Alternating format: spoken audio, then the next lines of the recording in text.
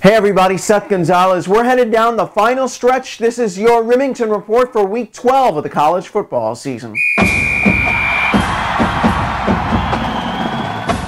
We start in Houston as the unbeaten Cougars play host to the SMU Mustangs. Blake McJunkin and his line face their biggest test of the season. An upset against Houston would be a huge boost for his team. They're hoping to hurdle Tulsa in the CUSA West standings. Houston center Chris Thompson was a new arrival to the watch list last week. His O-line has the offense atop the Conference USA in passing offense, total offense, and fewest sacks allowed. They're looking at an 11-0 record with a win this weekend.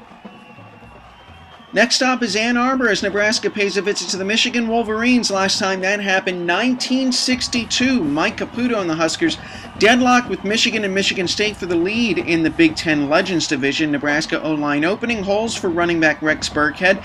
David Molk and his line are unbeaten at home this year. They can tighten their grip on the division lead with a win over the Huskers this weekend.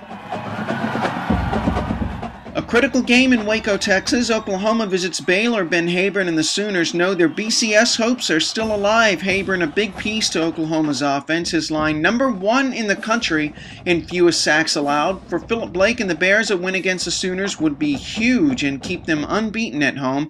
They're second nationally in total offense and have a chance to climb the BCS rankings. Don't forget, you can check out features of our watch listers at RimingtonTrophyBlog.com. That's www.RimingtonTrophyBlog.com.